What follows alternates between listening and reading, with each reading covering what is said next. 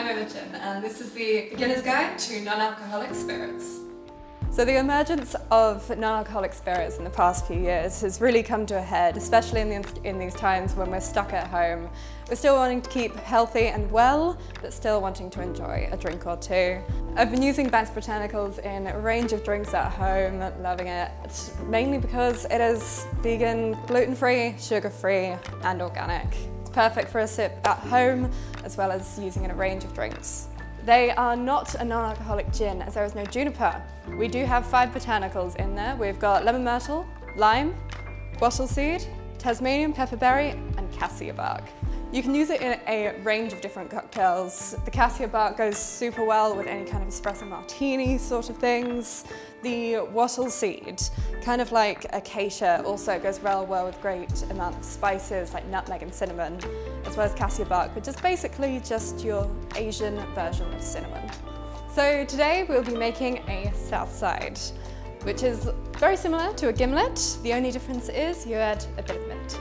So to start this off, you will need 30 ml of lime juice. I prefer fresh lime juice, of course, so you just want to squeeze in straight into the shaker. Now, if you've never had a south side before, it is fresh, citrusy, limey, traditionally made with gin, but today we're obviously going with our lovely Banks. So we've got our lime juice in there. Next, we want to go in with the Banks.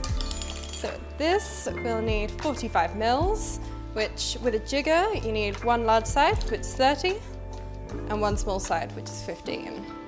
So we've got our botanicals and our lime juice in there, and we need to sweeten her up a bit. So we're just going to go in with a bit of sugar syrup. With this, we just want 15 ml to keep her nice and sweet, but let all the other flavours come through properly. Now, last but not least for the ingredients, we need our mint. So with this, just grab a few leaves of mint, rip her up, give her a smack, and in she goes. Awesome. Now before we do anything else, we need to ice our glass. Now there's a reason we're icing our glass and not the drink, and we'll get to that later.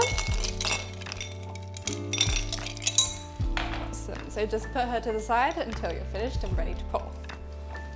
So with this, we are going to dry shake it. Now dry shaking basically means shaking your cocktail without ice. Now a hot tip is basically you want to dry shake cocktails with non-alcoholic spirits all the time. Any kind of dilution with non-alcoholics can really not let the flavour shine through properly. So, tin into the large one, give her a smack and shake her up. Now if anyone doesn't know, the South Side is originally from Chicago. Prohibition Chicago to be precise. It was Al Capone's favourite cocktail. It basically masks the flavour of his horrible flavoured Prohibition gin. And these days, it's become one of the most loved classics. Awesome. So we've got our shaken cocktail, we've got our ice glass, we just want to chuck the ice away. Beautiful. Grab your strainers and pour her in.